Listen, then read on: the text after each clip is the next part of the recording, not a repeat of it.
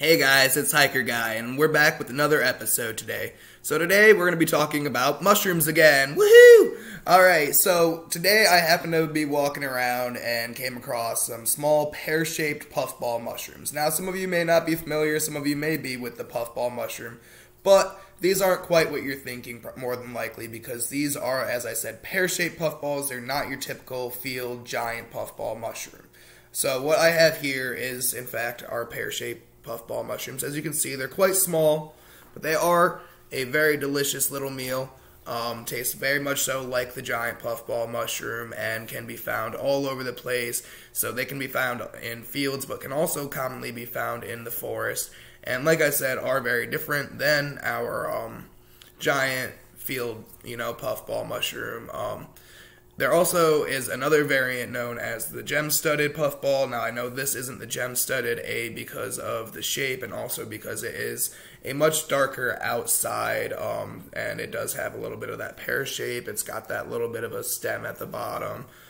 Gem-studdeds tend to be a little bit more stemmed than that even, and they have much more of a white appearance on the outside with a bunch of little black studs on the top. So that's how you can tell the difference between the gem-studded puffball and what we have here, the pear-shaped puffball.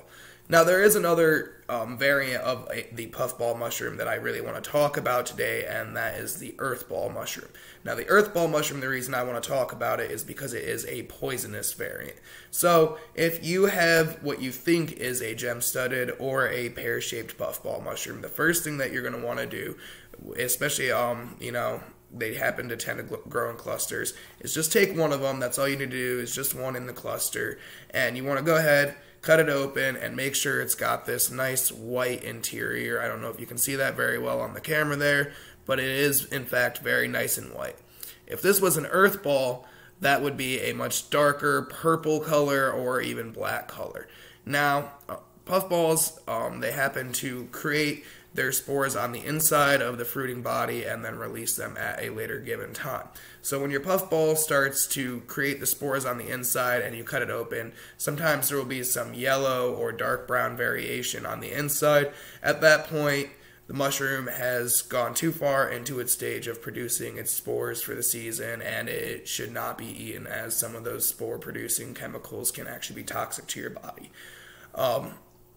I really wish that we had a few more variants to show you, so next spring, hopefully I'll be able to get out, find all three variants, or, all four variants, including the earth ball maybe even, and I can give you a side-by-side comparison of the different types of puffball. But for now, unfortunately, that's all we have today. So I hope you liked the video. Don't forget to subscribe, smash that like button, and turn on that notification bell for more videos in the future.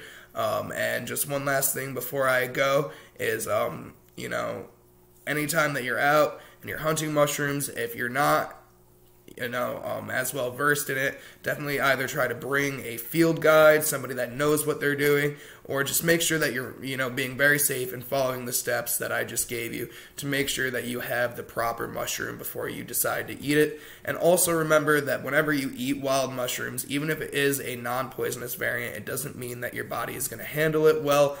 Many times when you eat a new wild mushrooms, you should definitely go ahead and make sure that you're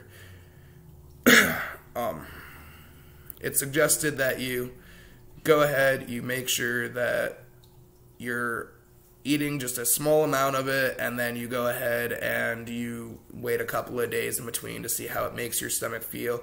If it gives you any kind of a stomach upset, it's probably not suggested that you eat that mushroom in the future.